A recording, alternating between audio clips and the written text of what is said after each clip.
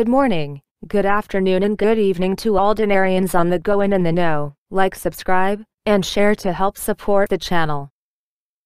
First article of interest for today. Al-Qassemi's envoy to Saudi Arabia reveals the details of the visit, in economic balance and an open market. The Prime Minister's envoy and Minister of Finance Ali Abdul Amir Alawi said on Friday that the trend is made up of three axes to develop relations with the Kingdom of Saudi Arabia and support the Iraqi economy. Alawi said, the aim of the visit to Saudi Arabia is to go through three axes to develop Iraq's relationship with the Saudi side, the first of which is immediate cash support to the budget. As for the second axis, it is to stimulate private Saudi companies and institutions, especially in the fields of energy and agriculture, and urge them to enter Iraqi markets through investments. The third axis is the activation of the commercial aspect. Alawi added, Iraq has a plan to move towards achieving an economic and financial balance with neighboring countries, and that the Iraqi market be open to all, away from harming a specific party. He continued, the government seeks to urge Saudi companies to contribute to the reconstruction of the country, stressing that Iraq needs immediate financial support in order for the government to fulfill its obligations towards employees.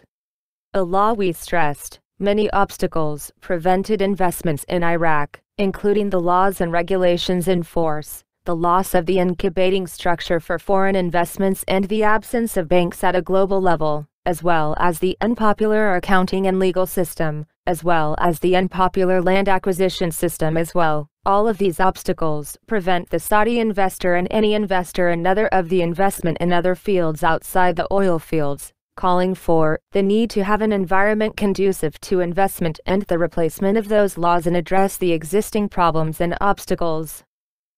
And that the administrative apparatus in Iraq is now incompatible with the requirements of the foreign investor, and it also contains major violations of corruption and interference in the way of taking decisions from parties not related to the investment work, interfering for the private and partisan benefit, which is one of the main obstacles that keep the foreign investor. He pointed out that when the investor sees this environment, he will be conservative, and no matter how large the Iraqi market is, it requires encouragement from the private sector, which also suffers from these constraints.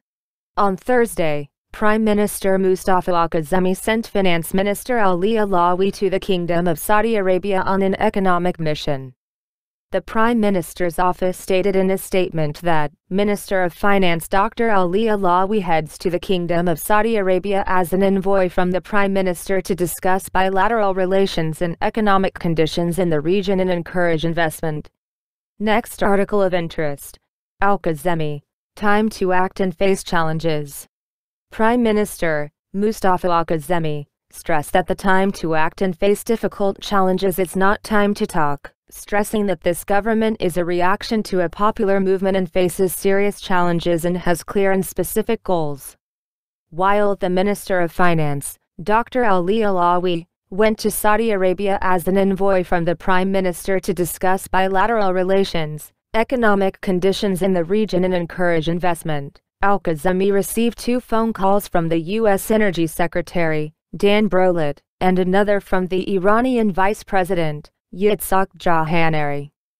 Separate data for the Prime Minister's office, which was received by Al-Saba, stated that Al-Qassemi asserted during his presidency yesterday, Thursday, the first meeting of the Supreme Commission for Coordination between the Governorates, that the government has a set of goals, foremost of which is to save the economic situation that Iraq has never seen in its history, and we are trying to find difficult solutions that is not reflected on the citizens, as well as facing the security situation and the increase in ISIS activity, as we foiled a terrorist foray by the leaders of the leader who was arrested recently.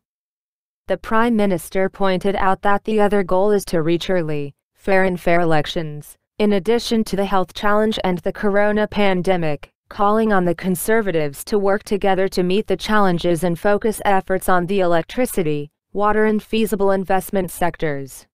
Next article of interest.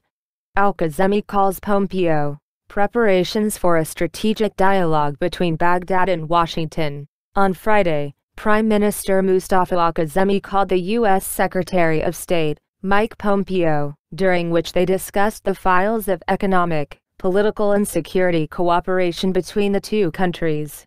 A statement of the media office of the Prime Minister, NAS, received a copy of it, May 22, 2020, that al-Kazemi discussed with the U.S. Secretary of State the global economic crisis and its impact on oil prices, and its impact on the Iraqi economy, and ways to address the repercussions of that. They also discussed preparations to start a strategic dialogue between the two countries, he added. Next article of interest. Pompeo reveals a great conversation he had with al-Kazemi and the important thing he should do. The U.S. Secretary of State, Mike Pompeo, revealed the points of his contact tonight with Prime Minister Mustafa al-Kazemi. Pompeo said in a tweet to him on Twitter, "He has spoken great with the Iraqi Prime Minister. It is very important for him to start implementing the reforms that the Iraqi people are demanding." He added that the Iraqi people deserve a government free from corruption, responsible for their needs, and committed to overcoming the economic crisis facing the country. Prime Minister Mustafa al-Kazemi had a telephone conversation on the evening of beer with the U.S. Secretary of State, Mike Pompeo, during which they discussed the files of economic, political and security cooperation between the two countries. A statement from the Prime Minister's office said Kazemi and Pompeo discussed the global economic crisis and its impact on oil prices, and the impact on the Iraqi economy, and ways to address the implications of this. Also discuss preparations for the start of the strategic dialogue between the two countries. Next article of interest. 5 files to be presented by Baghdad during its dialogue with Washington. Member of the Foreign Relations Committee in Parliament, Ayla Talabani, confirmed that 5 files will be raised from Baghdad during its dialogue with Washington, stating that any agreement with the United States of America must maintain the balance of relations between Washington and Tehran in a way that serves the Iraqi interest. Talabani said in a press statement followed by Al Sumaria News, that Iraq will present 5 files during his dialogue with Washington in the middle of next June, indicating that these files are the military and security coordination, the future of the American presence in Iraq, the arming and training of the Iraqi army, and the economic side, as well as cultural issues, explaining that the understandings between the two countries will be military, economic and cultural. He added, "The idea of a strategic dialogue between Baghdad and Washington is not new, but dates back to the period before the popular movement began in October 2019, which saw visits by high-level American officials to Iraq and their meeting with Iraqi officials, and presented them with the idea of holding joint meetings and writing a new agreement based on mutual cooperation in several areas, in order to organize the post-salvation phase of terrorism." Talabani added, however, some political circumstances, regional tensions and possibly differences caused the postponement of the issue that was raised again before the formation of the current government, when the American ambassador in Baghdad delivered an official message from the U.S. administration requesting the start of negotiations. She drew a member of the Parliament's Foreign Relations Committee that there are controversial points that may accompany the dialogues, especially with regard to the previous decision of Parliament to remove all foreign forces from the country, stressing the difficulty of agreeing on some issues. She indicated that the Iraqi Ministry of Foreign Affairs is not able to negotiate with the Americans alone without cooperating with the relevant authorities, because the ministry is in charge of implementing the policy that is drawn in the Council of Ministers, explaining that the current Iraqi policy does not bias to a state against another, but seeks to maintain balance with everybody. And she added that any agreement with the United States of America must preserve the balance of relations between Washington and Tehran in a way that serves the Iraqi interest, stressing the need not to deal with this file with affection. Next article of interest. Will the pandemic finally get central banks interested in building digital currencies? The tipping point might be nigh for digital dollars and other central bank issued currencies done through bits and bytes. as politicians across the globe grapple with the pandemic's continued economic fallout and the need to get stimulus funds to individuals, corporations and even local governments with speed and security, digital delivery of those dollars is likely to gain increasing traction.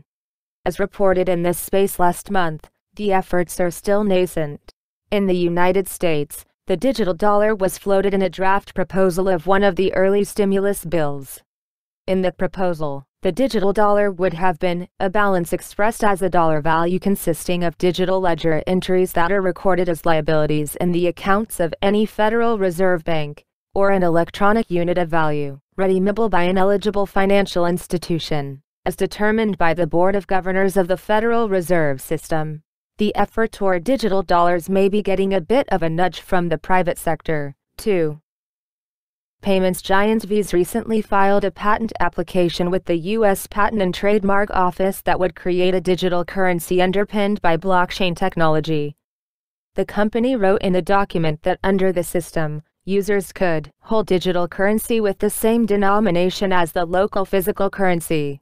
Example, $100 for user A in America, 200 pesos for user B in Mexico and so forth, in order to perform transactions in a secure, fast and reliable way. A central entity may be a central bank which regulates a monetary supply, the company wrote. A central entity may implement a monetary policy and issue currency.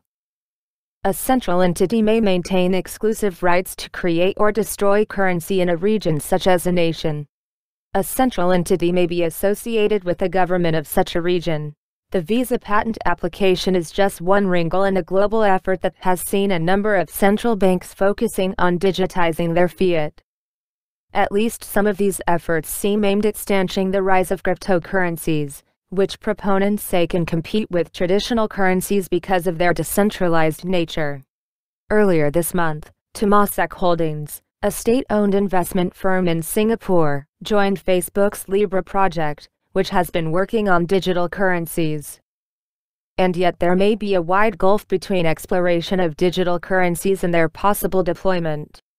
In remarks made this month to the Consensus 2020 virtual conference, European Central Bank Executive Board member Yves Mersch noted that about 80% of 66 central banks queried by the Bank of International Settlements, BIS, are working on central bank digital currencies, CBDC.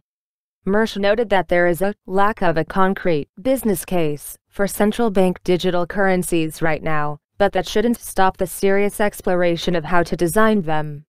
A wholesale CBDC, restricted to a limited group of financial counterparties, would be largely business as usual, he said. However, a retail CBDC accessible to all would be a game changer. So a retail CBDC is now the ECB's main focus. Mersch added that a retail CBDC could be based on deposit accounts with the central bank. Though involving vast numbers of accounts, it would not be a particularly innovative option from a technological viewpoint. For the euro area, it would basically mean increasing the number of current deposit accounts offered from around 10,000 to between 300 million and 500 million. A CBDC of this nature would enable the central bank to register transfers between users, thereby providing protection against money laundering and other illicit uses, or those considered illicit by the rulers of the day, depending on the degree of privacy granted to users, the ECB member said. China is already in the midst of a pilot program that will trial a digital yuan with 19 firms, among them Subway, McDonald's and Starbucks. The country expects to launch the digital currency later this year or early next year. Should those efforts prove to be successful, we'd wager that the United States and other countries' efforts toward digital currencies would accelerate, and the Visa patent filing might point the way toward joint public/private initiatives. Add it all up, and the fate of fiat currency done electronically might be less a question of whether or even why, and more a question of simply when. Like, subscribe and share to help support the channel. Don't forget to save the link to my channel on the library platform and check out the Dinarian blog, Facebook and Twitter as I post important daily updates on these platforms throughout the day as well. The links to these and other invaluable sites are in the description box below. Knowledge is power. Using that knowledge is powerful. Over and out for now, the Dinarian.